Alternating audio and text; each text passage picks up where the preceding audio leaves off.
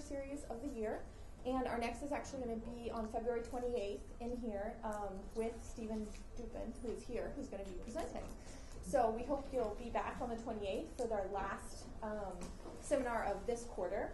I also want to make an announcement that there's going to be an Acacia lecture in African Studies February 27th from 5 to 6:20 p.m. in Mackenzie 123. And it's going to be UO students who have recently done internships or study abroad experience in Africa presenting about their experiences. So if you're an undergraduate interested in doing study abroad in Africa or internships, we'd really encourage you to go. I also want to thank the sponsors of the African Studies Lecture Series, some of whom include Global Oregon, the Oregon Humanities Center, the Department of Biology, Environmental Studies, all very grateful. There are tons of seats up here, comfortable ones. So today we have with us Dr. Jocelyn Mueller. She's a self-described ethnobotanist. She received her PhD from Tufts University in biology, and her research is very interdisciplinary and is both cultural anthropology and ecology.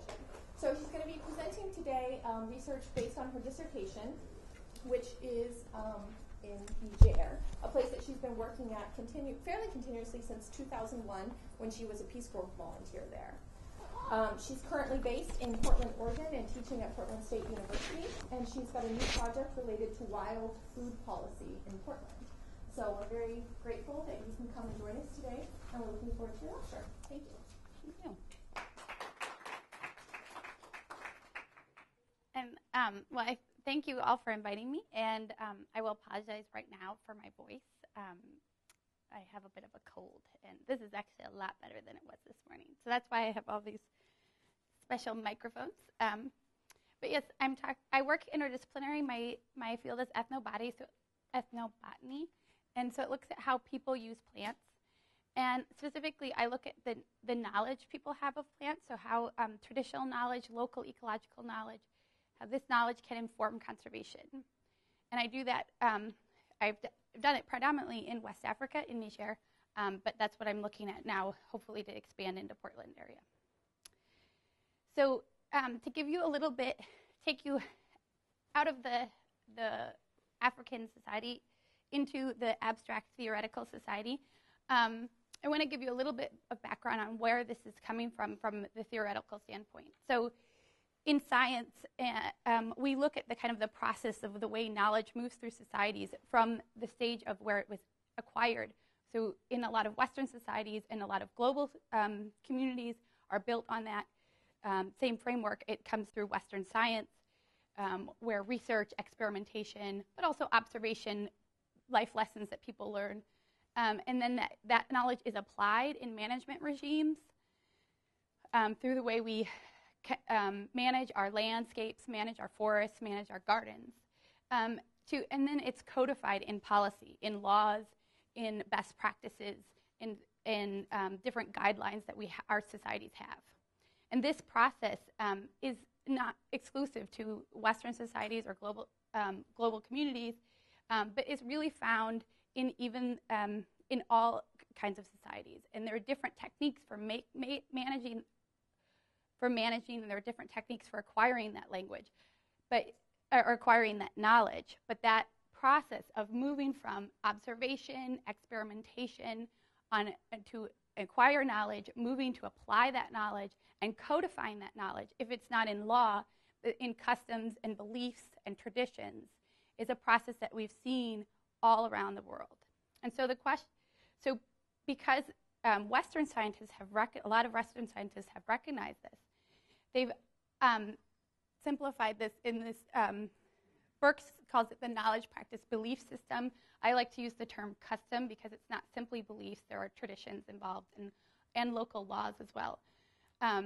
But people have argued that is there not a way to link the way traditional societies gather, acquire knowledge, apply knowledge, codify knowledge, and the way some Western societies do this? Is there even a separation? And so there have been a lot of movements, even in the ecology side, also is from the anthropological side, to try to unify these systems, to figure out what are the commonalities, how do we bridge these the differences in techniques to allow for the improvement for both. And my research comes from the idea is centered around the idea that we use participatory research techniques, which is a set of techniques that's come mostly out of the anthropology world, as a lens to look at these two knowledge systems, to look at both the way Western scientists gather knowledge and the way traditional knowledge holders, local knowledge holders, also gather knowledge. And can we use this participatory research technique as a way to fuse these two systems? So my guiding question in all of the research that I did under my dissertation was, how does participatory research help to integrate local and global knowledge? And how does this process change the research outcome? And that first question is really important to, especially anthropologists, on how does this happen, what is happening. But how it changes the research outcome is really what the answer you need to know in order to sell this to ecologists. Because they're the ones who, from their perspective, they have validated techniques and methods for gaining information about a community of plants, for example. And if you're now changing that method, they want to know, how are you changing that outcome? And to do this, to think of this process of integration, I looked at different stages of the research process. So from the initial system identification, so when we're talking about, when an ecologist talks about system identification, they may be talking about the boundaries of a lake or a forest. When an ethnobotanist talks about a system identification, we're talking about a social ecological system. So it's the people and the resources that they draw on. And so from identifying that system to identifying the terms that you're using, the questions you're asking, the terms that you're using when you're describing these systems, to your baseline assessment of the system, so what's there, what are we trying to conserve, what are our conservation priorities, to the next stage is usually a stage of survey and monitoring, where you're doing a long-term study to look at how the system is changing over a year, over several years, and who's doing that monitoring and how that's done. Then to make predictions about that system. So when you're talking about moving into the step of applying knowledge and making recommendations for best practices, you need to know how that system is going to respond to those changes. So if you decide that you're going to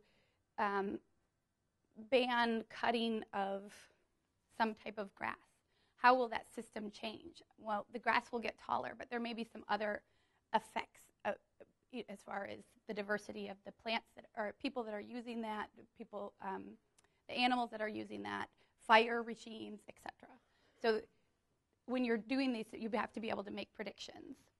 And then how does that information get coded into policy? Okay, which is a step that a lot of natural sciences don't ever take. They don't, not that they never try to make that step, but they don't look at the process of doing that from an integrated traditional society up the ladder. So how can the so from that first step, how can the sociological system, the socio-ecological system be defined locally? That's my how question, and then how does that change our understanding of community resource use? Before I'm still staying in the abstract a little bit, because I want to talk a little bit about collaboration and ethics. It's something I personally believe very highly in, and when you're working in vulnerable communities, it's something very important. And there's a lot of paperwork that you usually have to gather in order to protect these vulnerable communities, and personally I believe that they don't really protect the vulnerable communities, they protect the institutions that I work for. Nevertheless, I gathered all of those signatures. And one of the things that participatory research teaches you and forces you to do, but you still have to be cognizant of, is where true ethical standards happen is on the ground level. You have to uphold the ethical standards of the community that you're working with, in addition to your own. And so that only happens through a really integrated process and collaboration with the community that you're working with. And so for my research, I was working with with children as young as age 8 or so, all the way up to women and elderly members of the community. And these, we had a research team that was comprised of not only local members of my community, but also scientists from Niger and students from Niger, as well as land managers and conservation agents from Niger. And so they were at the driving, in the driver's seat for the research, and they were constantly giving me the checks and balances that I feel is necessary to protect the vulnerable communities. And so this I want to really stress from the beginning, that this research could not have been done without them, and that they're really the owners of all of this information. So I did not check this slide. This one can't really see a lot of my labels. But so I work in Niger in West Africa. We're now going to slowly move into the locality. From a global perspective, when you're talking about a socio-ecological system, they start usually telling you where you are on the map. And here's Niger. It's a sub-Saharan country. It is mostly Saharan country. 2/3 of it is covered by the Sahara Desert. It's landlocked nation. It's very limited water resources, only one permanent river in the whole country. It is one of the largest countries, but a very small population because of the limited natural resources. And I think now it's been proven that they did not sell uranium to Iraq. But where I work is actually a very interesting area. So it's right here where the one river meets. This white section indicates the transition to the savanna ecosystem. So it's the wettest part of Niger, and I put that in very strong quotes because most people who arrive there will still call it a desert. But it does get more rainfall in the times when it is raining than the rest of Niger. So you have both an increase in precipitation, water from precipitation, as well as a geographical water features in both the sense of the river, the Niger River that forms this W here, and you see that line moving down the middle of the screen. That's a former riverbed, so it's a floodplain. So you have these two geographical features intersecting at this area. So it's a very, as far as Niger goes, an area rich in natural resources. And as far as me as an ethnobotanist goes, an area that has a very high diversity of, local high diversity of plants. So you have a lot of plants that are here that are nowhere else in the country. And for that, this has been recognized not only nationally and locally, but also internationally. So there is a national park, Park W, named after that little W in the river, that actually extends into Burkina Faso and Benin, which are the two countries you're seeing here bordered. And it houses one of the few West African populations of elephants. It houses some of our favorite big predators like lions. It does not house giraffes. There are giraffes in Niger, but they're not there. But it is really important resource for a lot of wildlife, and it's been recognized by UNESCO as a World Heritage Site. So this is why conservationists are interested in this area.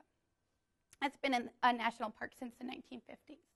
And then when you're talking about the town, the socio-ecological system, we're not talking about the park anymore because most of the people have been kicked out of there.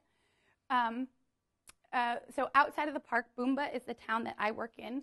And again, we'll start talking about the political boundary, which is outlined here in white, and the settlements, which are these blue circles. These are where people actually live. The rest of the area will be either farmland or areas that they own. And then the next thing they talk about is the ethnic groups that are represented. So globally, when you're talking about these, you generally refer to ethnic groups. And the majority ethnic group that's represented here by this woman selling leaves is the Zarma ethnicity. That's the language I speak. It's the majority of the residents and the historic owners of the land in this area. There are strong minorities of Fulani, which is this man sitting here in his half-built house. Hausas, which tend to be the fishermen in the area, and Maoris, which were historic hunters who had come down to the region to hunt large game. Most of them have changed professions at this point. In fact, he is a forestry agent, no longer a hunter. So that's actually in a museum. And they are predominantly subsistence farmers. Millet farmers is the grain of choice.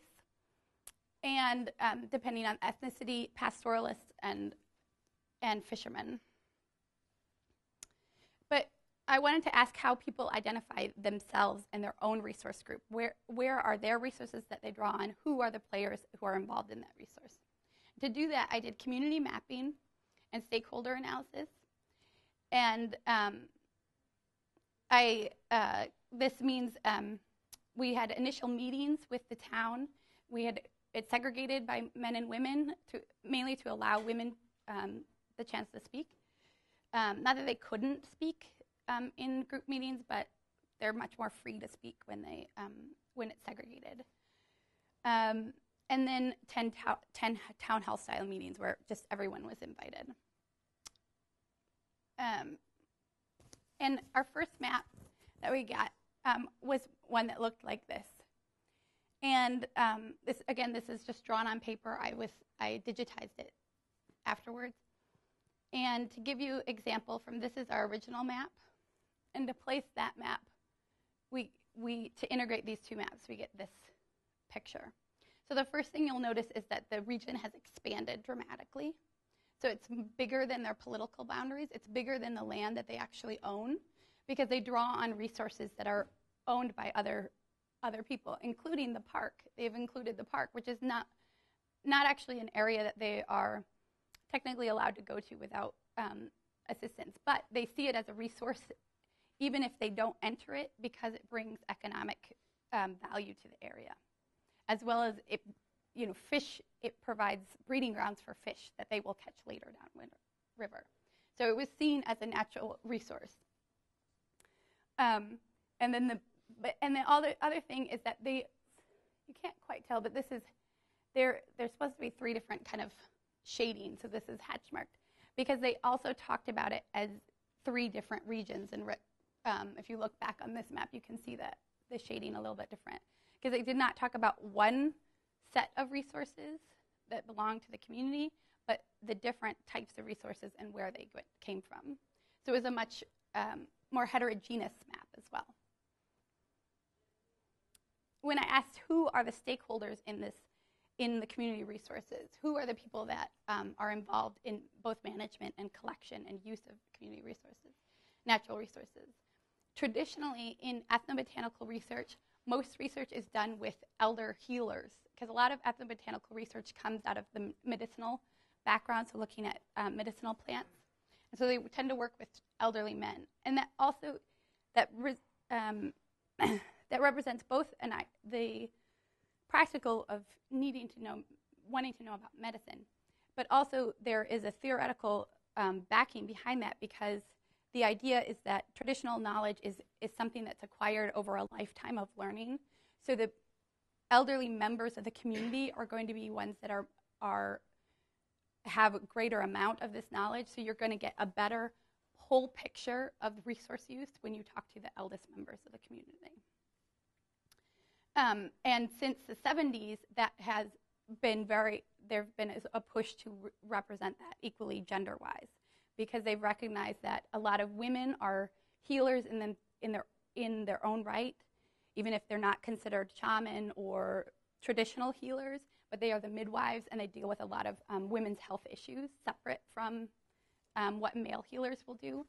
And so they represent a whole separate segment of knowledge that you just are not going to get unless you treat both men and women equally and separately. So this is what usually ethnobotanists work with. When I talk to the community member, they definitely stress the importance of working with the elderly men and women. But they brought up 2 other demographic groups that were important resource users and managers. The first I title with a local name, Samaria. It's a local category. The best translation I can get for it is middle age. But it really starts with marriage and ends when you become an elder. And so the age range is very different. It's different for men and women because women tend to marry younger. And when you become an elder depends a lot about your family structure. so that the end age range is variable and the beginning age range is variable. But they know who I'm talking about when I say Samaria. And they also talked about the youth, which is a group that's tend to be completely overlooked, partly because their knowledge is really hard to capture. And I will talk about that a little bit. But they said, while youth can't really do much, they're not going to tell you a lot of names of things. They're out working independently of their parents. They do a lot of the goat herding by themselves. They do a lot of collecting by themselves. And there's a big group of food plants that only kids will eat. So these are like snack food when you're out herding. And like when I would eat them, people laughed at me. It was ridiculous. And so there was a whole nother set of plant resources and natural resources that was being used and in some ways managed by the youth, independent of elderly input. They also identified 3 ethnic groups. And so again, they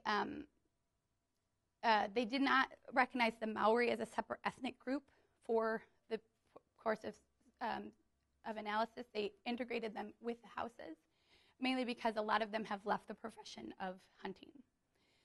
But so they identified these 3 ethnic groups. So for looking at the question of how this changes the outcome, I'm going to look at mostly those 6 demographic groups. I included ethnicity as a variable, but I'm not analyzing that separately. Just for simplicity's sake, because we all of a sudden multiply things.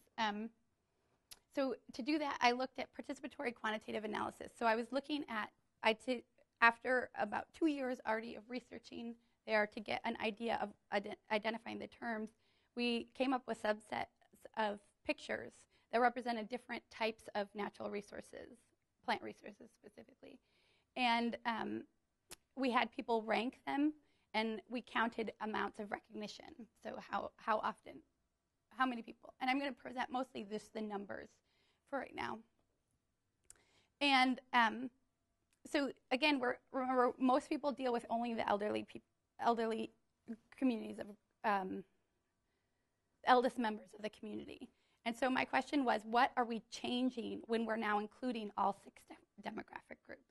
And the first thing that sticks out is this one. So when we're talking about forage plants, these are plants that are either used in the field to feed animals or collected and brought back to feed animals. The highest group, so the highest amount of recognition happened among this middle age bracket, the Samaria men. So if I were to even ask the Samaria's parents, I would have gotten less information than when I was asking the Samaria men. And so this whole idea that we're asking only the elderly community, we've already got a different sense of the community resource group, resource use when we are including the 6th group, because we've expanded the amount of things that we're recognizing as forage foods. What's interesting is the majority of the herding is actually done by the youth group, but they actually did poorly on this thing, and that's where this whole idea of capturing youth knowledge is very difficult, because while they'll tell you what can be eaten by a goat, they won't know the name of it.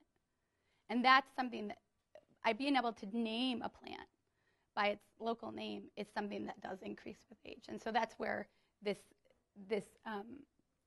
disconnect is hard. But what's also interesting here is that you really see what the importance of these locally defined categories. In the youth, you don't see any difference in gender, right? And there's a major difference coming in the middle age group. And what happens there is marriage. And this may be only separated, some of these may be only separated by something like 5 years a difference, maybe 2 years difference in some of my interviewees. But what happened is women are now no longer tending goats. They're no longer going into the fields to tend goats. And they're no longer responsible really for forage foods. So there's a major difference. So like their learning stops, or not stops, but it slows down dramatically when they're no longer participating in that activity. But the men continue. They're still very much responsible for that. So the next thing you look at is in the medicinal groups, this where we do see a high peak in the elderly group. So now this makes sense. If we are really only concerned about medicinal plants, it makes sense to be interviewing mostly the eldest members of the community. But what's also interesting is that we're not seeing a gradual increase in age. We're seeing a huge spike. And at least in my region, partly of that is to explain because some people point to this as being a loss of knowledge, so the kids are not learning as much as the eldest members of communities. But I will also argue that to some extent this is also shows the local role of elders in healing. You are not responsible for that knowledge until you become an elderly member of the community. And people won't even if they've seen their grandmother use that herb, they won't claim that knowledge for themselves. The only time we did see this gradual increase with age was among women in food plants. So here we saw this nice trend of a ladder step where it was literally significance went up in age and we got a separation from the men as well. And that was because women are involved in food processing their whole life. They start when they're young alongside their male brothers, their siblings, and then they continue in marriage where they become the main provider as well as curator. And then even as elderly, even though they are no longer responsible for preparing the meal every day in most families, they still provide for the procurement. Like, I never took an elderly woman out in the field and she returned empty-handed. Every woman I took out in the field came home with like all of her skirts stuffed with food because it was an opportunity. She was out, she was collecting, she would, that's part of her responsibility. So what does this mean? So again, the first we got, when we asked the community to define their own definition, we got a more nuanced and heterogeneous and a larger definition, more inclusive definition of the community, and we got a larger and more nuanced understanding of how community resource use happens. So then we get into the next term. So when we're working in these areas, we have to have categories. So these ideas of the food plants or medicinal plants. This is a category of food, the local terms of the names of the plants, etc. It's a difference of terms. And to do that, you need to have terms that both you as a researcher and your community that you're working with understand. And so to give you an example, and I'm not going to go through all the data on this in this example, but I want to give you an example in the case of famine foods. And when I tell you as an audience what is a famine food, how many of you, you can raise your hands, how many of you can picture what that means? Like, maybe not name something, but you have an idea what I'm talking about when I say famine foods. Yes? Okay. Now, how many of you have experienced a famine? Okay. In the community that I work with, if you're over the age of 40, you've experienced a famine that reached across 6 different countries in West Africa and lasted over 6 years, where you saw over 60% of the livestock die on the side of the road. If you are over the age of 20, you've experienced something that at least made it to the headlines of CNN. If you are over the age of 5, you've made it through a season where your food from last year didn't reach the next year, and you had to start gathering things from wild resources in order to make ends meet. Okay? When I asked them this question, they looked at me like, I have no idea what you're talking about. I'm like, they're like, the definition of famine is there is no food. So why is there a famine food? And literally, I went interview after interview expecting everyone to be like coming up with lists. Well, you've been through a season where you've run out. I knew every one of my women that I was interviewing had been through a year where their millet did not make it to the next harvest. Everyone. And every one of them looked at me like I was crazy. And then the other great answer I got, and then they're like, oh, you mean corn? Because that's what those Americans send us when there's famine. so like, this was the kind of, I'm like, no, that's actually not quite what I mean, but I guess I'll write that down because that's what you think. And so I really learned that, first of all, that's not a local category. That's just not conceptualized in that way. People do not think of foods as famine foods. They think of foods as a vegetable. And there are vegetables that they like, and there are vegetables they don't like, right? And there are vegetables that they use out of necessity, which that's where I would start defining famine foods as an outsider. But they won't call that a famine food because if you don't have millet, eating a lot of vegetables just gives you the runs, right? And so you need, there are different types of foods, and you have strategies for dealing with famine. And you will draw on all of those resources. And so to conceptualize it as just a famine food was just completely foreign to them. And so I learned very quickly that things were defined by their food class. And the other thing that in a lot of when you look at Western definitions of famine food research, they were talk about foods that are used exclusively in the time of famine. And again, even some of the ones that, the resources where when I was like prying things out of them, come on, like stuff you don't like to eat, but you gotta eat, like because you don't have anything else to eat. Even those, they'll say, well, Anza was like the number one thing that came up that, like, I was like, there is something. Okay, Anza, it's a plant, it's this berry, this tree, it's really bitter, it requires like washing 100 times, whatever. But they're like, but then I had a woman, she's like, but we use it in times of not famine. My friend just used it the other week. Because if we don't, we won't know how to use it. And so not only was this not a form of category, but a lot of times using these global categories, these famine foods, these Western perceptions of the ideas, it really masks the strategies that people use when actually experiencing some of these things. And this is a very extreme example because it's, a type of term that is defined by people who don't experience the event, right? But this happens on everything, like, the name of a plant. That I had one plant that was, when it is in bush form, it received one name, and when it was in tree form, it was one name. A different name. And I, as a biologist, was like, well, they're the same plant. If you stopped cutting this one, you'd get this one. And they're like, no, they're different plants. Because this one gives us nuts, and this one gives us mats.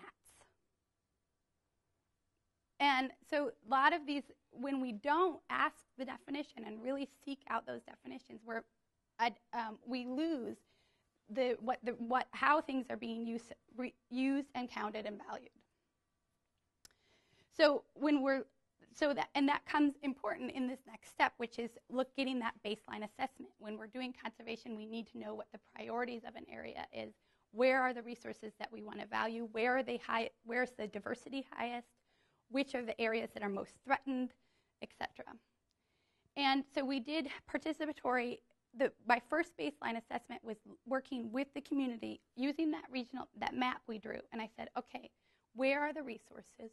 Where are they most diverse? Where are they most structurally diverse? Where are they most threatened? Which resources are most threatened? And then following that, we did a year of vascular plant surveys where we looked at presence and diversity, structure of the habitat, and presence of regrowth. And when we compared the ranking system that we get from the community, just sitting us on a map in a span of a week, working through this and telling us all this information, and a year's worth of vascular plant surveys with a team of researchers, we get basically the same information. Local knowledge, it's a blunt tool. It's not going to give us a fine-tooth list of all of the plants are everywhere. But when you need to know where, on every diversity measure that matched up, on every structure matched up 100%. Most diversity measures matched.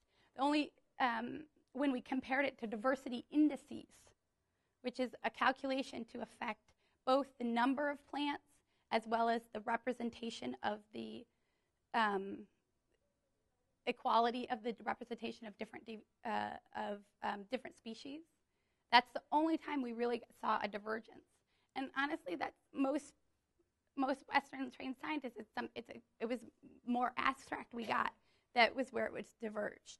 However, even and then, we got information that was important and still valuable to the research as far as the conservation priority. And what was really interesting is that where it did diverge, it was still very attuned to local realities and priorities. So for diversity of green plants was something that men and women predicted differently. Men predicted according to the actual diversity scales. Women predicted differently. But women go to different regions and collect different forbs. So even though they predicted two different things and there was no absolute correct answer, we got things that were very attuned to the local realities. And as far as getting that baseline assessment and knowing which areas have high diversity and which areas are of high value and high priority in regards to conservation, we got that information. And the use of vascular plant surveys blurred a lot of those realities because we were counting weeds alongside of endemic plants. So it was really interesting. And then the next line is in survey and monitoring. And this is where I've seen a lot of action and from the ecologist side where they've tried to wanting to employ local people to conduct survey and monitoring work, because this is something that has to happen over a long-term period. And when you're talking about very remote areas like Niger, getting a foreign researcher out there is a lot of money. And if you can have people on the ground who are doing that work on a constant basis, it saves a lot of money and it makes a lot more sense. However, again, the question is, what's the training that someone's going to need? Do they need to be able to train in Western taxonomy? And that requires continually being updated on when species are changing and we're reclassifying species. Do they need to be able to know the Latin binomial? Or is it enough to be able to count in their folk taxonomy? Is that precise enough?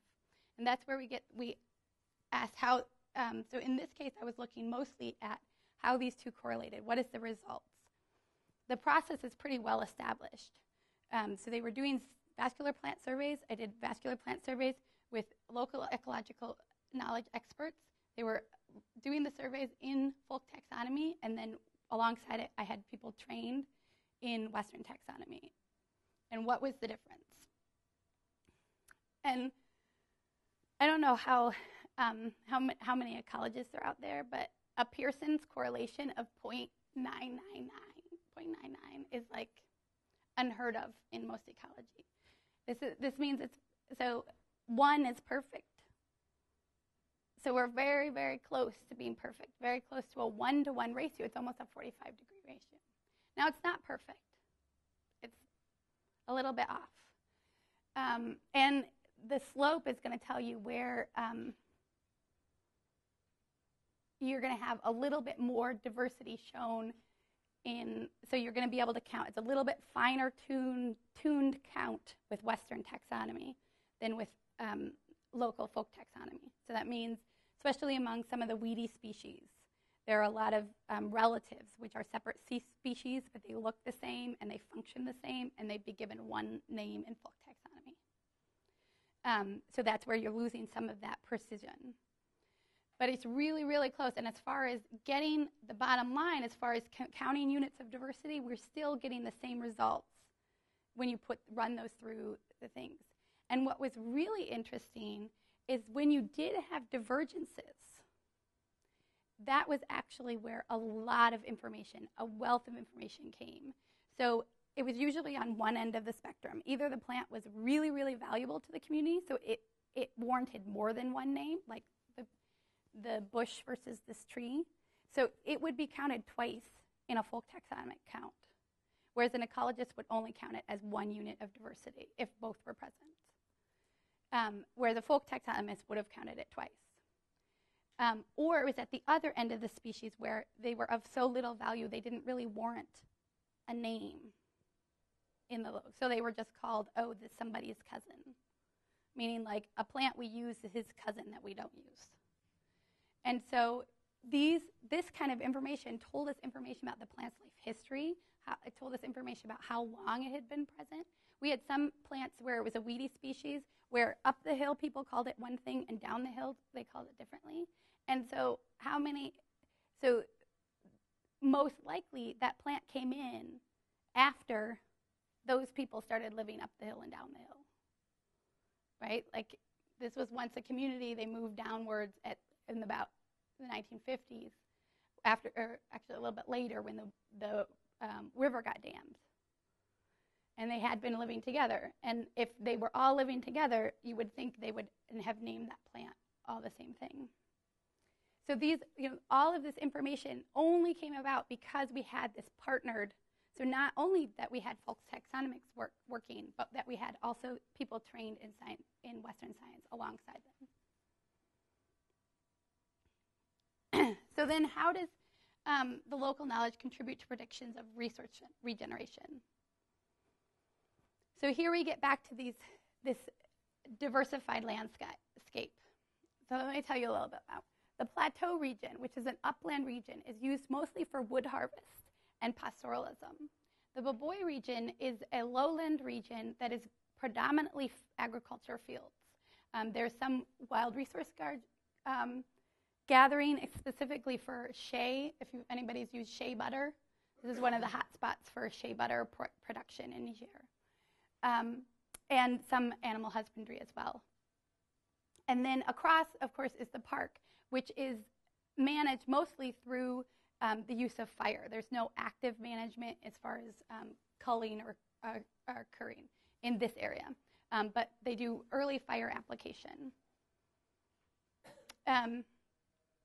So the methods I was looking at, so there's a major deforestation narrative that's in West Africa. So basically the Sahara is expanding. And since about the turn of the century, that has been explained because early scientists believed that this was once, the whole Africa was once basically Rome's farmland. And through mismanagement and the poor use of fire, we've had this increasing desertification. And that science has been disputed, but that narrative is still there in a lot, especially in West Africa, even more than in Western science, right? So it's still present, that basically if we don't, that it's poor land management. Number one things you'll see is fire. Number two, overabundance of harvest of wood for wood fires. And number three is just poor agricultural practices. So we wanted to kind of test this. So how is this changing? Where are we seeing deforestation in our area? Are we seeing regrowth? And so one of our first things we looked at the number of seedlings in the areas that we had. And the area of highest wood production, this is the highest wood where they are harvesting. So this is, again, this deforestation. A lot of NGOs are coming in to try to plant woodlots with foreign trees so people don't harvest the native trees. People are trying to give them improved cook stoves. They don't use as much wood cooking. And this is like the major source of wood for this whole village and the village on the other side. And it has the highest amount of regrowth, much higher than in the park. It's much more densely populated for wood, and it's much more higher regrowth. And we saw it in every size class. So it means it's the big thing you see for size class is you want to know that they're not only getting seedlings on the ground, but you're getting growth up the chart, right? So why is that? Because normal production of harvest of wood only harvests dead wood. So it actually thins and allows for seedlings to grow very well. The only difference is when you get clear cutting for fields, then we would tell a different story, right? And Boomba, where it is mostly field production, you do have a much, much lower. But even then, we'll look at, when we looked at high value species, so these are 10 species that by the community said, these are species we want to protect. These are very important to us. Some of them were doing well, and some of them were not doing well. And they recognized that. They would tell me, this species we have not seen a young tree in for 25 years. this species we have not seen a young tree in for 30 years. And they will tell you, or this species we haven't seen a young tree and the old trees are dying. So there's, they'll tell us this, what is doing well, what is doing, and these were the species. When we looked at that, the areas where we saw them, by far, were in the highly, intensely used, locally managed areas. This is where we saw the presence of these species, as well as the regrowth of these species, as well as seedlings of these species. So it wasn't a factor of, okay, the farms were incompatible with these presence of these species. Farms were incompatible with a dense forest. But farms were not incompatible with simply the presence of a valuable species, which is and it's this A. digitata, that's the baobab tree. And there's a lot of research on this tree because people see this as a threatened species. Personally, in my area, I don't think this will become threatened until you kill off all the people. Because I should say this, till you kill off all the women. Because women love this species. They will plant it. They will plant forests of it. They will plant plantations of it. They will guard it. They will put kids out to guard it. And if it's not growing, there's something else going on. And I've personally seen plantations that are only 20 years old that people have planted. And a lot of the reason it hasn't been a focus is because people work only with men. Because to men, the wood is not useful, so it's not very useful. Even though they eat baobab every single day, right? But they don't have to cook it or collect it. So this is there's a nuanced approach, and they have also claimed that since that Great Famine in the 70s, they've been a rainfall deficit. Rainy seasons have become shorter, and rainfall has decreased. And they're like, that's why, especially the baobab. The A. digitata is the baobab. The B. ethiopium is the, V. paradoxa, is the shea butter tree. They're like, that's why we're not getting any young shea butter trees. It requires a long rainy season, and we've had 30 years of short rainy seasons. So we haven't seen a young tree make it for 30 years. And they've been doing plantations of this because there's a major economic growth, and they're not surviving out in the wild. And so they're saying, no, this is because of this change in the climate. So how does this affect policy? So how is this local knowledge then coming into policy? And to answer this question, I looked historically to see at national policy, and I looked at the example of fire policy. So this is something mainly because with fire policy, I could see who is informing the policy. Because Western knowledge up until the last 25 years, and local knowledge was very different as far as the use of fire in forest ecosystems or savanna ecosystems. And so I looked at fire, and I looked from the local history through the archives and doing interviews to about 150 years ago, or 100 years ago for interviews, 150 years ago for the policy work. And so I looked at these three different eras. And then the first area is the colonial land management. It's a French colony. When you saw the start of the French colony, you saw the start of a forest service, a unified forest service. There was immediately, pretty soon after the forest service, there was a fire ban. So before that, local people were using fire to control the bush, and that was prohibited completely. All use of fire in the bush was prohibited. And then there was also a lot of research starting to be done, mostly by French scientists in West Africa. And then they started seeing the value of early fire as a necessary evil. So when you apply early fire, meaning you apply fire right at the end of the rainy season when everything's still green, you get a very cool fire because it's not going to get really hot because the vegetation's still wet, and it burns off the brush, the grassland, the grass in between the trees, and prevents later season fires that might start accidentally or by people from taking down trees. Okay, So the French scientists started recognizing it. And so then they came back in 1955, about 20 years later, and started a early fire policy. And this was done by local people. Local people were allowed to form committees and manage their bush as they saw fit, using early fire. Then came the Great Sahel. So the next era, so independence was in the 60s, right? We really didn't see a change in policy with independence. We saw a huge change in policy when the famine hit. Because now all of these narratives was validated. Because this great famine was justified, or the reason why this happened was the narrative at the time was because of, again, poor mismanagement, bad use of fire, poor agricultural processes. The area got flooded by researchers, not only from French, so now, because now it's an independent colony, it's not just French scientists coming in, all over the world. A lot of American scientists. This is the first time, really, American scientists started going to Africa in large numbers, especially former colonies. And you had also a lot of research being done on this area. So you got another, in 1974, right at the end of this, another fire ban. So now, again, the rights were taken back away. And this was a flat-out ban. You cannot use fire outside of the park, where it was still used employed by forestry agents only. But it's still used as a management tool. But people outside the park weren't allowed to use it as a management tool. And in Niger, you also saw a change in the political landscape because it went under military rule. And this was the time people talk about in interviews when things got done.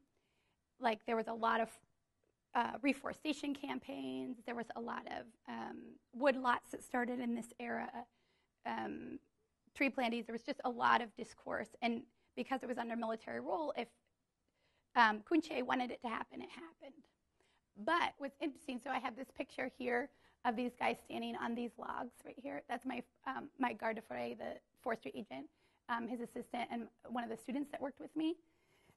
These logs are harvested from a woodlot that was planted during Kunche's time, but you still can't harvest those lots. So the people of Vumba planted them alongside, under basically order of the government, but they're planted on their land, but they are owned by the forestry agent. They cannot harvest that wood or even the fruits of the trees without permission. They still harvest the fruits of the tree, but they won't harvest the wood without permission. They get in big trouble for that. So although a lot of stuff got done, no ownership was transferred to local individuals. To the state, yes. So that's making projects. It's no longer being controlled by France, but not by local individuals, not by landowners. But what's interesting of this era, with all those scientists, you really started seeing the discourse of science also changing. And this really led to what's happening now, which is where you start seeing local knowledge being reinvigorated.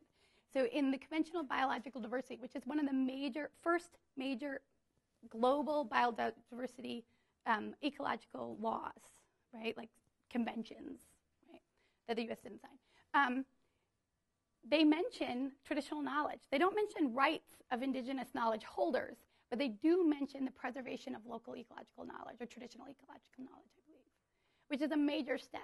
First environmental, and that they actually recognize this as important knowledge to preserve. In Niger, a similar echo was in the Code Rural, which was a set of codes to preserve local land rights, okay, and traditional land management.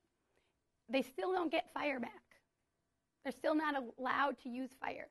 The Code Rural allows them to use fire to clear their field, which is, again, another step. They recognize that that's an important part of fire management, to clear their field. But it's not allowed to use it in the bush settings around the village. And in Niger, also, you get back to democratic rule and a process of decentralization, where local governments are given more authority. That has changed a little bit in the last 2 years because there's been some political turmoil, and I'm not completely up to date on the political scene, but this trend is still there. So what did we have happening? The first era, local knowledge was basically ignored or exploited. People would be used as guides And then their work would be cited by the French scientists, but no credit was given to them at all. Western science was the only tool for validating policy. Here we get state actors, so Nigerian independent state actors, they became validated also through Western knowledge. So a forestry agent only became a forestry agent, not because he could prove he knew all the trees in the forest, but because he proved he went through a French school, right? And what was interesting in that area, there was a process of what's affectation. So in order to prohibit corruption, people would be sent to regions where they didn't grow up, meaning your local knowledge was therefore useless, because now you have a guy who grew up under shade trees and he's working in the desert where there are no shade trees. And so it was not, so local actors were, they were exploited and they were used but not engaged, right? So for planting, for example, like they were used for mass labor but not given ownership over the trees. Now we see this flip, and it's really interesting, where we're seeing local knowledge is being used to validate foreign actors. There is not a conservation program that does not come through Bumba, that does not have a meeting like the meeting that I described at the beginning of the talk, where you have these town hall meetings, and you have a scene like this. I don't know if you can see, but you have 4 people, 1 foreigner, 3 city Nigerians sitting in very nice dress in chairs, and the villagers all sitting around them, and they bringing them food, and we're talking about what's going to happen. And you basically can't have a program without that. Whether that actually does anything is another question.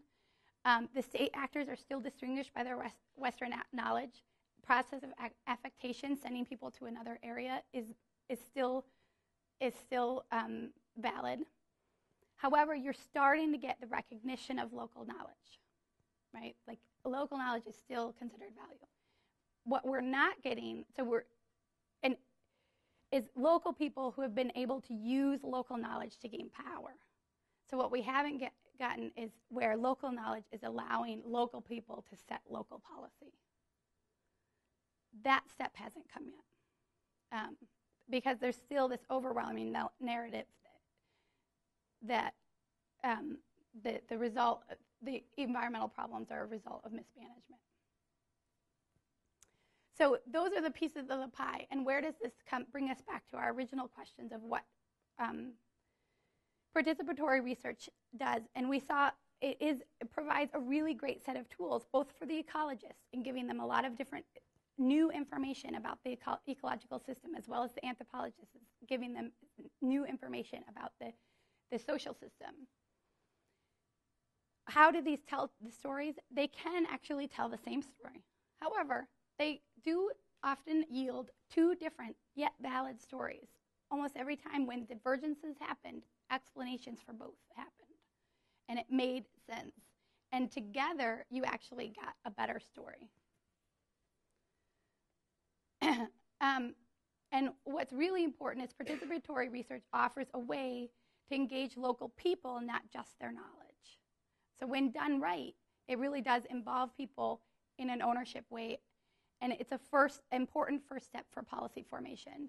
But it really won't be solidified until you get some power transfer. We've seen that happen in participatory research in a lot of in Western societies, where you're working with environmental justice issues, where people have used participatory research methods to champion environmental justice causes in inner city Boston, for example, to try to get the salt trucks to be able to cover their salt so they're not running salt into a poor neighborhood, right? That was very briefly explained. I don't know if that's, but so in Chelsea, in a neighborhood, a poor neighborhood in Boston, that stores 90% of the salt used for the state of Massachusetts, road salt. It stores it in open containers, and they're using participatory research to try to show that this is an environmental hazard for the community that lives around it, and federal laws require that it be covered, but they are given exemptions because it would be an economic hardship. Never mind the fact they're also right on an estuary, but that this is where, so we've seen that happen in Western societies, and then but it's much harder to work that when you have a multitude of cultures working in the area. You have vulnerable people who are not used to getting their rights.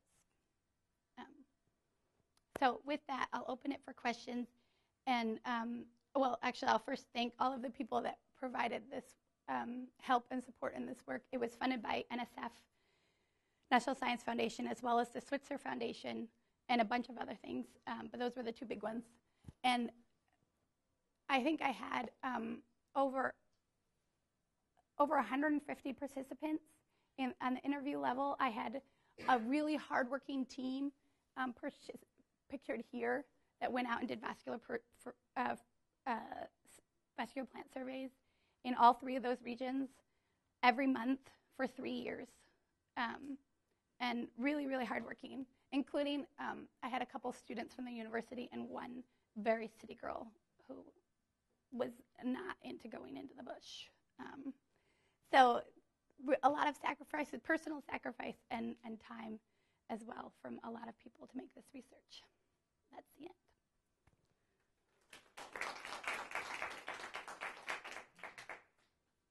Any questions?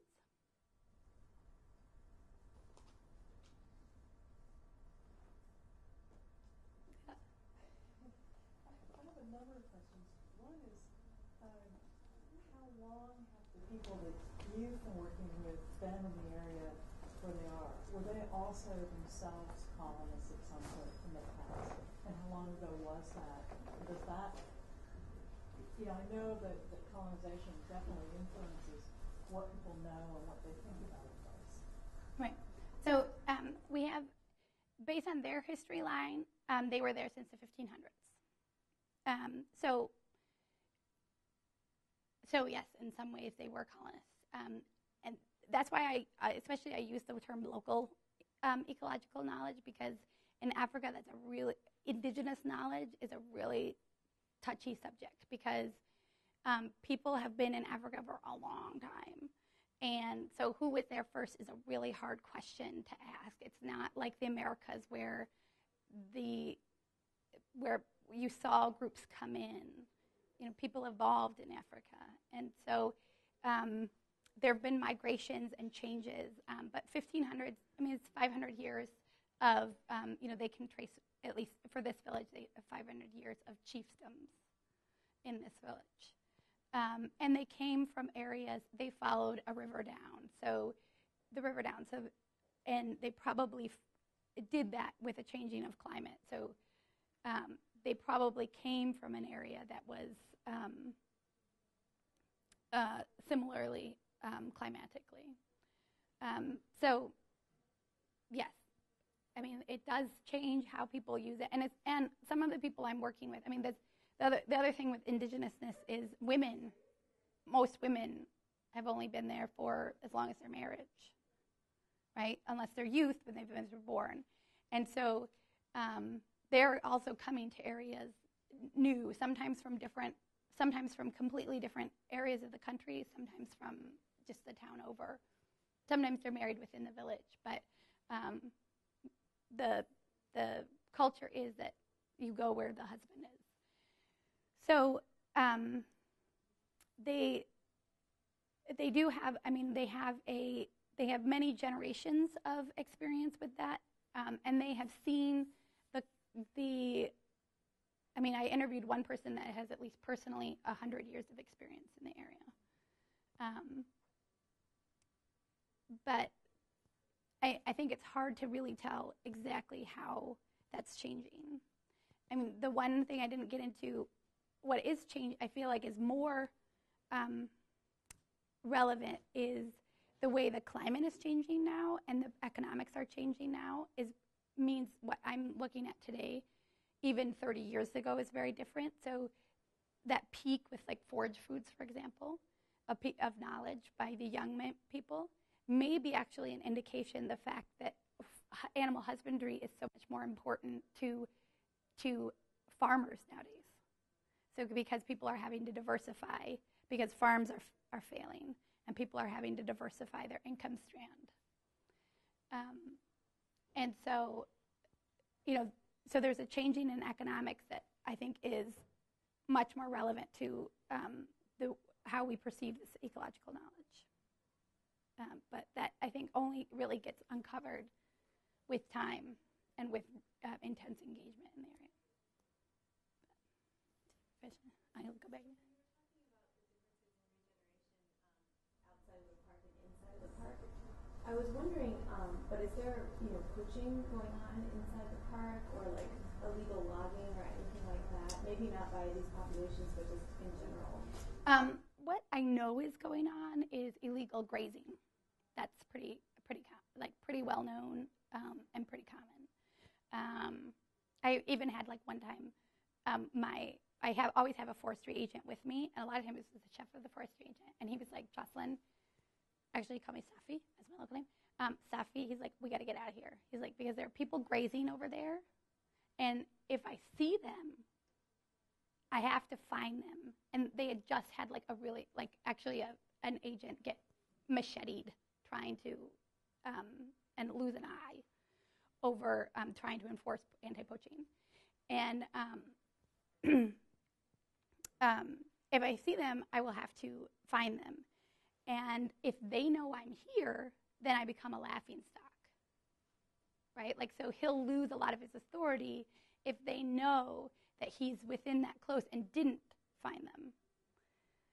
And so it's this balance of things. So poaching less so. I hear it goes on, I see it, but it's really not extensive. I mean, it's not the way you don't see bush, at least not in Niger. I don't know, actually Daphne might be able to tell a little bit more about on the other side of the park in Burkina and Benin, but you don't see bushmeat coming into the markets very much at all. You don't see trade of, when you do have medicine men coming around with monkey hands, you can tell they're hundreds of years old. They've been passed down.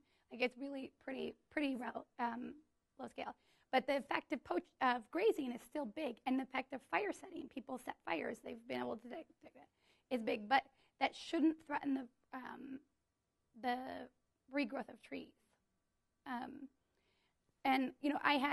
So people were farming that land 50 years ago in the park. It was a field. They were kicked off. Villages were burned to kick them out. And you can still see those farms, the imprint of those farms 50 years ago. They still have the same agricultural weeds covering it, and there hasn't been a major regrowth in the trees. Because, 50 years ago, they were kicked off, and then 30 years ago, you had the increase of you started seeing climate effects. So 20 years isn't a lot for a tree to grow back a forest if you already had a cleared land. So the habitat there is very, it's still doing great, and I wouldn't say that it's not regenerating at all, but you're not getting a dense forest coming in. You still have a very open savanna landscape. And there's a big theory counter theory to a lot of that deforestation is that this savanna landscape is preserved not only through fire, but also through the protection of trees on people's farmland. Because people want those trees. They're very, very valuable. And you don't see a settlement. There's a lot of tree planting campaigns, but there is not a settlement in Niger that doesn't have a tree in it. And now they mostly have neem trees because that was the tree promoted. But historically, they had fig trees. And now fig trees are dying because neem trees are taking their ecological niche, which is as the founding of villages. And there are fig trees that are considered, that is how you found a village, is you bring a fig tree with you. So people planted trees 500 years ago. There is a fig tree that founded the village, and that's 500 years ago. So, so it's not a matter of, there's also a big population expansion, so that's another big thing that needs to be counted. So it's not saying that none of the management was perfect, but it's kind of just putting a different perspective that there are local managements that address the same issues that scientists are trying to address, that fit within the local culture, that fit within the local ecosystem. and provide a lot of really good, side benefits that if we can engage the population and give them ownership rights, they'll participate in. Do you have a question? Just going on what you just said about the trees. So the neem trees, they are indigenous and not exotic? No, they're exotic. They're exotic, okay.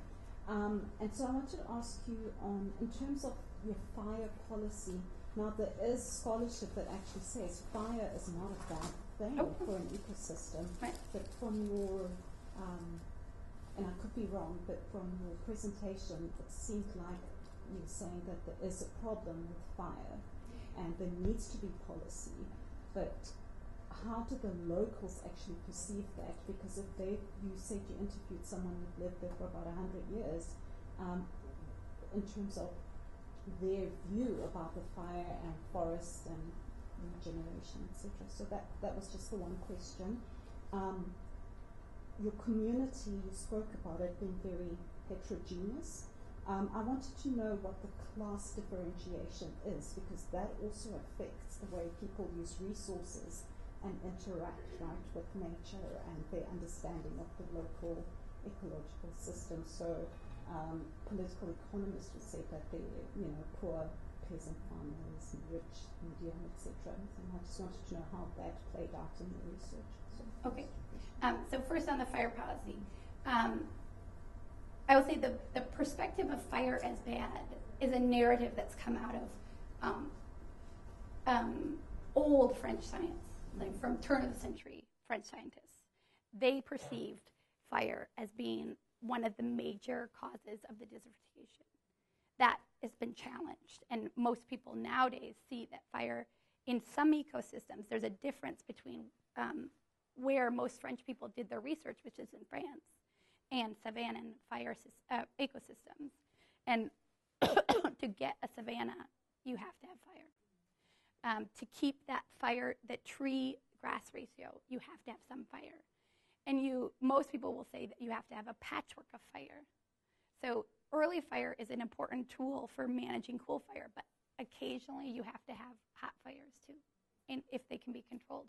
And that's where a lot of people argue that allowing communities to do it gives you that natural patchwork, because they're not going to be organized across a nation, right? Like they're going to be organized within their community, but they're not going to consult with the neighboring village. When are you guys setting your fires?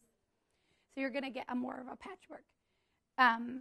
That is hard to test, but a definitely patchwork system is been validated in Western science. But that narrative persists, and so it's still reflected in that policy. So the policy still reflects as fire as bad or a necessary evil. That's what the Auberville is one of the early French scientists he was like kind of the reason why they had the fire ban in 35, and then they had an early fire policy in 55, because he was like, he started doing research in Côte d'Ivoire and said, actually it's a necessary evil. You got to have these early fires to keep the big bad fires from coming. And so they've been using it as early fire, but nowadays people think it's a little even more heterogeneous than that, that it should actually be a patchwork of fire policy. But and the landowners, for most part, they'll tell you, well, we're not allowed to do our fires, and they'll just do the ones they absolutely find necessary, like clearing their fields. Although that's been like since the 90s is now actually allowed, but they'll do that anyways, and they've been doing it for even since it was banned, because they're like, whatever, I have to have millet. Come arrest me, that's fine, but if I don't have millet, I'm worse off. So they'll do those kind of fires, but the community where they said they used to go out and burn the countryside around the village to keep in like community action committees. That's been totally stopped. However, what's changed is there's a lot more farms.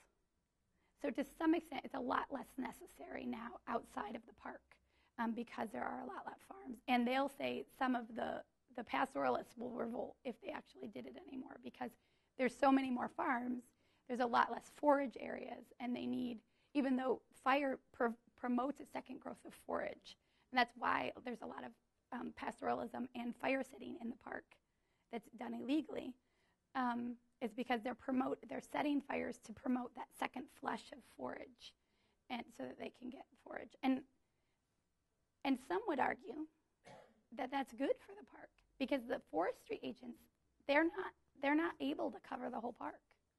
Like, they really can't, and you are getting, again, that patchwork by allowing or turning a blind eye to illegal fires or not being able to enforce the ban of illegal fires.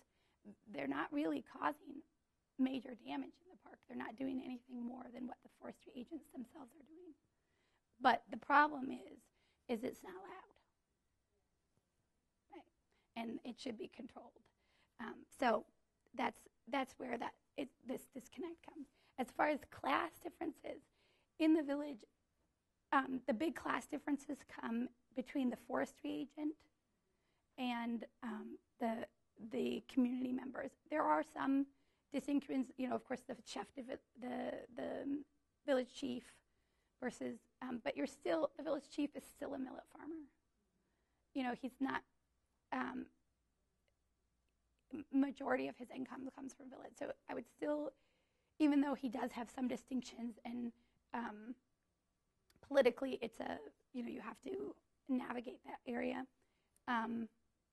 I wouldn't say it has a major effect on resource use. What has a major effect is the city and the people that come from the city, and then people who come from, further points of the city, right? Like from who the city is an airport to them, right? So that's where you have major distinctions. That's where some people get chairs and some people don't. They only have 4 chairs in the village. So that's, those are the distinctions, and that does have effects on community resource use. I mean, it's ridiculous. The park is they're trying to do this ecotourism, and they've started a settlement, or not a settlement, a campground. And this campground has better houses than most of the people live in, right? They're still thatch roof, but they have like cement floors and like things like that. But they don't have the money to upkeep it. And honestly, nowadays, most Westerners, if you say campground, they're fine with a bare patch of soil, and you tell them where, to be. But but it's this dynamic. It's this class dynamic. They know the people who will be using the campground will be of a different class than themselves, and so it has to be a higher maintenance, and it's a real burden for the community to maintain it. And they're supposed to be able to maintain it on the profits of the campground, but they don't get that many tourists to really be able to do that. And so that's where you see some of those issues. Any other questions? I know you had more questions. But yeah, right. Right. It's much better than it was this morning. Yeah. Has the state, done any sort of like cash cropping or made any changes in like seeds that are available to people? Have they changed their for agriculture, for millet seeds? So there's a lot. INRAN is a big agricultural research organization, and they occasionally come through and provide improved seeds.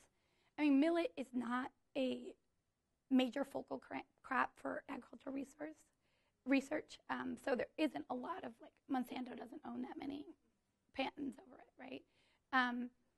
But that's exactly why INRAN is around. Like, INRAN is trying to focus on, it's an organization that's trying to focus on crops that are valuable to people who actually need improved seeds for, kind of agreement. So they do. And I know people who have mixed opinions about that. Like, they'll be like, yeah, we get these seeds, these like, literally, they're like, these white people, they come in, they give us free seeds, and you think we take them because we think this white guy just came in, he gave me a free seed, it must be great. She's like, and then we plant them, and they come up, and their stalks, like a millet stalk's normally like this big, and their stalks like this. And I'm like, and now I'm hungry because my stalks are no longer this big, but they're this big. because they've been improved for, whatever, like different things. So there's mixed opinions about that. Most people will plant them to some extent. Still, the majority of millet that's planted is seed saved and things like that. As far as cash cropping, that usually happens in things like trees. So one of the big things was they did a gum arabic plantation, at least in my region. There are some areas that tobacco is a big deal, but in my region, that's not that big of a deal. But so they did this big gum arabic, which that, again, was most of the local people were like, well, we did it because they paid us to do it. But it's ridiculous because so gum arabic is it's produced by an acacia tree. It's an acacia variety, and it produces this gum, which is used in Coca-Cola. It's a thickener. It's a flavorless thickener. It can be used in a lot of candies, whatever. And there's a big increase in price because there's been a dropout in one of the other major sources that went under war in West Africa. I can't remember where, but it's irrelevant. So there are major increases of price because they've lost a big supply chain. So they're like, okay, everybody's got to plant this. Well, it produces it because it's a drought resistance. Well, I told you my area is one of the few areas in Niger that actually gets a decent amount of rain. So it doesn't produce gum arabic in my area, but everybody's got to do it. This is a national policy, and people are paid to do it, and forestry agents are enforced to do it. So they didn't plant and they're like, and this stuff, it attracts birds, so that they come and eat my millet crop, and they're like, and we have no benefits from this. Now, yeah, they had to water them, they had to do all this stuff. And it's pretty, it's better than the eucalyptus, because that was a big one. Like 25 years ago, again, with woodlots, they were planting eucalyptus, and that actually kills the millet next to you and drops your water table by about 10, 15 feet, which when you have, like, water issues, dropping your water table is a big deal. And when you're pulling them all by hand, dropping your water table is a big deal.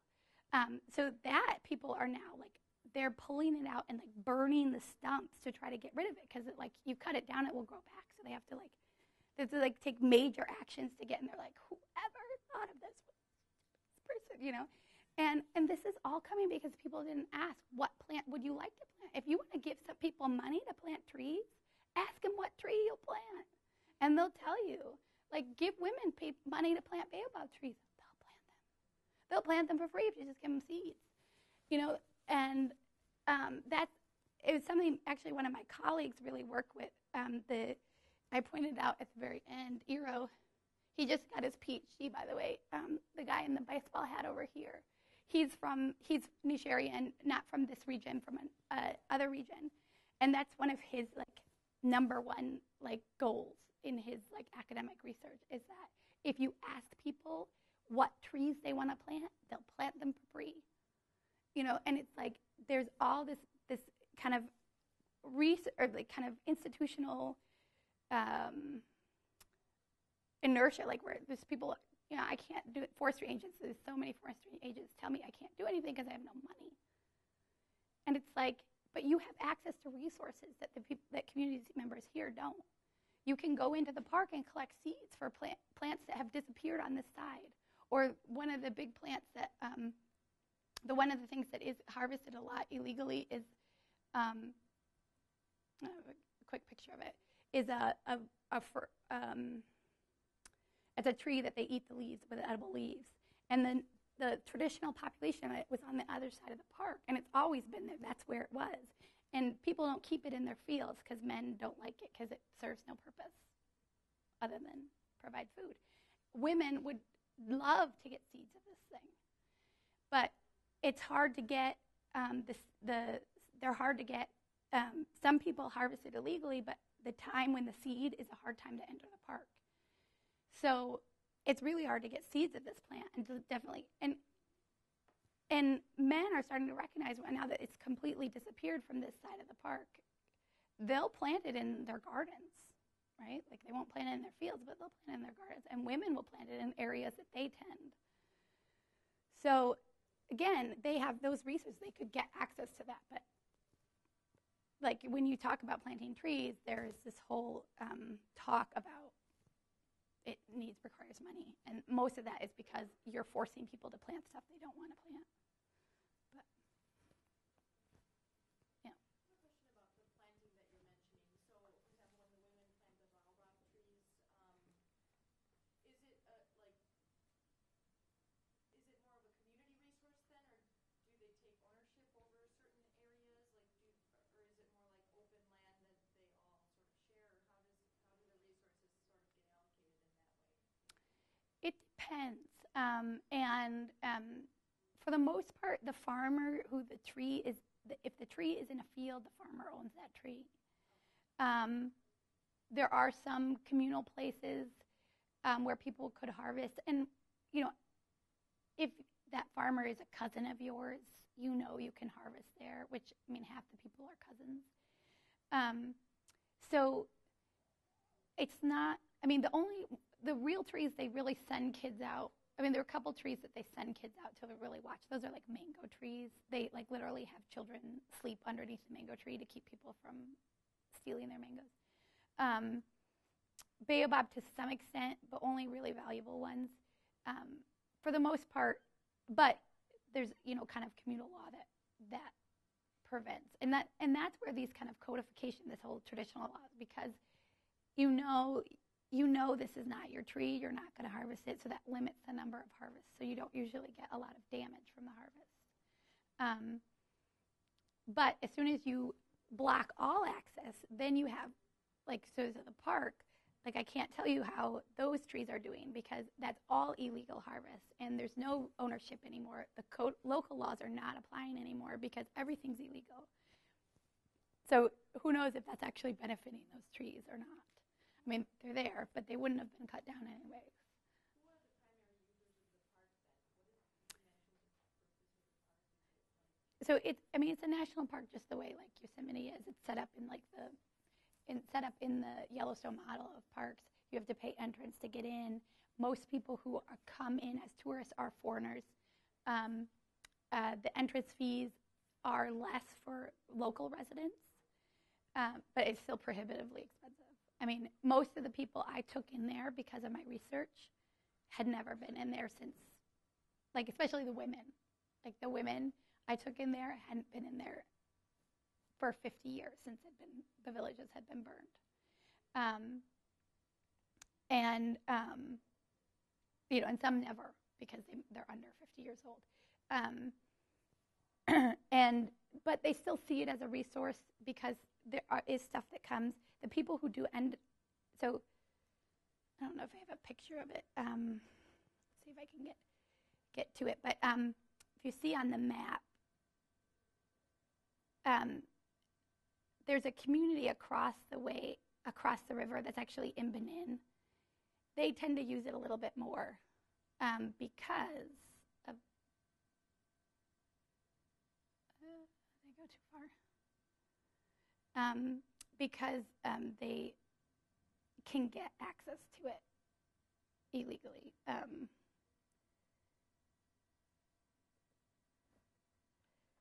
So I don't know if you can see this, but do you see how there's a river? There's a river here. So this is the Mekru. It's a feeder river to this is the river Niger. This is the Mekru. And there is a settlement here, basically. And so the forestry agents are located here. They can see what's happening here. So for Boomba, people going across the river is really hard because you're taking a boat. For these people, they can sneak across here, and it's really hard for them to patrol. And so that's where illegal, for women who enter, they're only women from this area. And pastoralists who enter will also kind of enter from these back areas. Although I did see one, even then, I saw them once crossing the Niger with their cows. Amazing. Cows swim. But yeah, so they're herding across this river by swimming beside them and yelling. Anyways, but they enter and exit through this legal area and then sneak in. So that's who. But and then the forestry. But they still, even those people who don't enter the park on the Boomba side, they still see benefits. I mean, the amount of NGOs that come through, they know they come through. They're like, you're only here because of the park. I did my research. My Peace Corps was 15K down the road. The reason I did my research there was because of the park. You know, and they know that. They recognize that value. So this is just a question about whether the people used that area before the park was there or not. Because, for example, in Ecuador, where I work, most of the parks, all the parks, just about, are places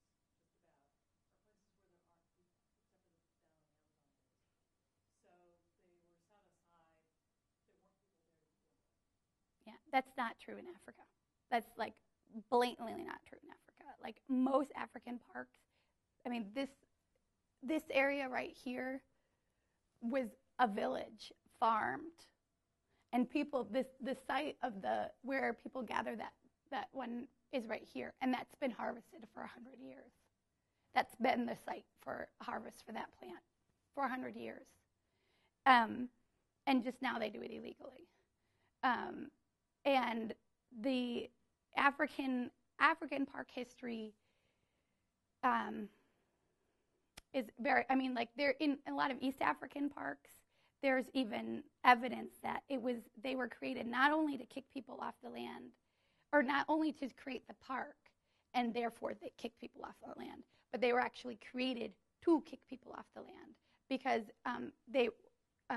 colonial farmers were having trouble getting wage laborers. Because as long as somebody has a farm, they're going to work for themselves. You know, if someone is a farmer and they have a place to farm, even if you've taken all of the good farmland for colonial settlements, I'll go to a bad farmland, and I'm still better off working for myself on a bad piece of land than I am working for somebody else for pennies. And so they were having trouble. And so a lot of at least in the East African, I mean, they have actual documentation that was part of the argument that went in to creating the park system was to dislocate people from their land. Here, I don't know that they have that dimension because French colonies were very different than English colonies. But nevertheless, people were come. I mean, they have stories of, you know, basically they were told your village will be burned next week, and it was burned. And then they were kicked off their land. And there are settlements in Boom. This settlement right here is descendants of people who used to live here. So there was a major migration of people. Some people went to Boomba. Some people went down to Benin or across to Burkina. And some people decided to stay, and they founded that small village. And I mean, a lot of the guys in the entry point to the park. So this isn't the main entry point to the park. The main entry point to the park is further, like directly south of Niamey. That is populated mostly by descendants of people who used to live in the park. So yeah, so it's a very different landscape than in Africa than in South America. Much more densely populated areas altogether.